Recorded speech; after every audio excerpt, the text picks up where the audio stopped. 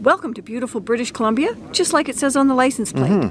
And this is the first episode in our series for GeoWoodstock. And we'd like to welcome everyone. We know GeoWoodstock will be over when you start watching this.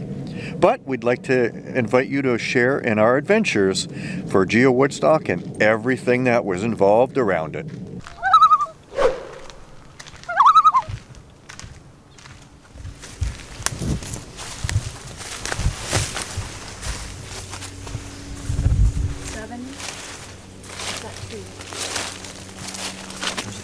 Right there. Ouch, that's prickly. Lone evergreen. 7. Now I'm back at 7 again.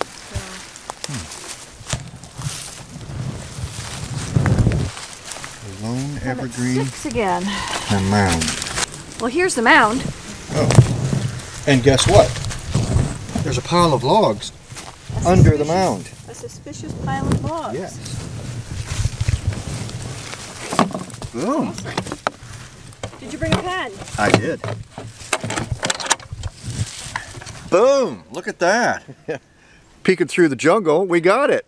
Oldest cache in BC. Awesome. We're going to start with a bang on this episode.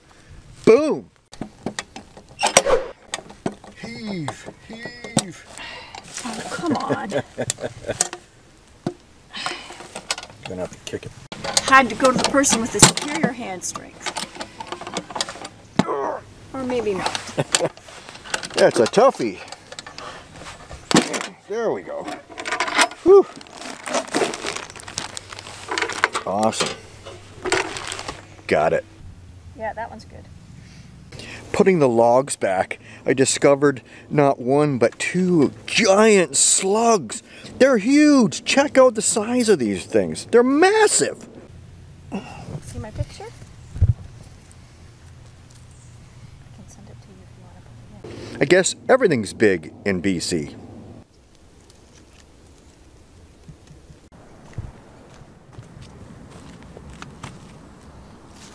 I'm still 16 meters off, but this looks like a fabulous location for a cache. Yeah, my phone is still showing we got a bushwhack, something like 22 meters. Well, let's have a look. Oh, guess what? Huh. My phone is 16 meters off. Oh. Yay! Got it. This one is on our target list because it was originally published in May of 2001. And the first one that we found, BC's oldest and first geocache, was February 2001. 2 oldies right off the bat. That's awesome. We're now in world-renowned Stanley Park. And we're targeting 3 geocaches here, a traditional, an earth cache, And a virtual. yeah.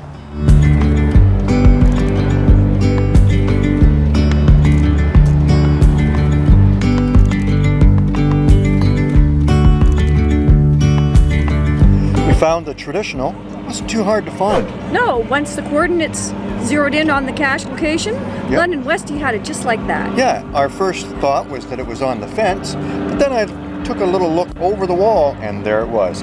Can you see where the cache was? Can you see it? Do you see where it was? That's right, under that rock, which is not really a rock.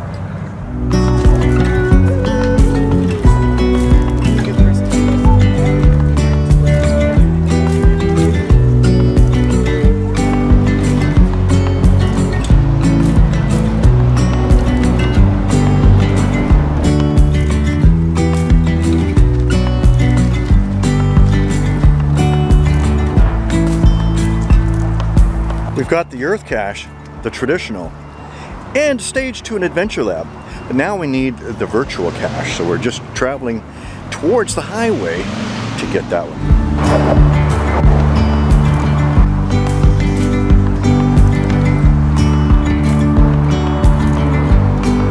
This is one busy place for a virtual, but the good thing it's not in the traffic. It's around the corner where you can't see it from the drive. Got the answers, and we'll put that in, and I'll take my picture with the lion to show that I was here.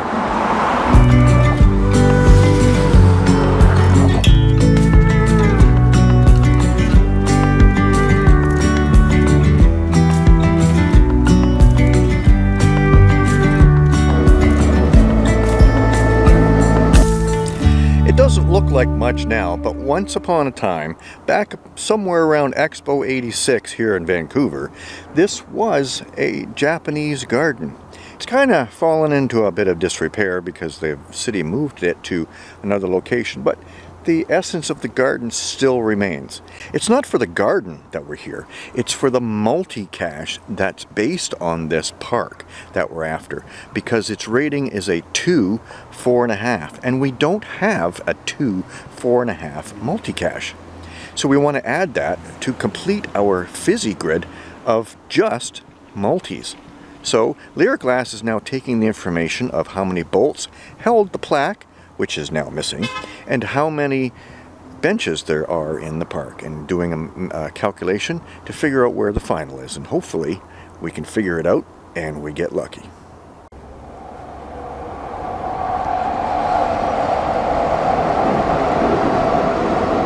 I see it, it's right there, right there. See it on your right shoulder. Yeah, oh I my see gosh. It. I just can't get up there. Somebody's cut the branches off. Oh. Need a ladder.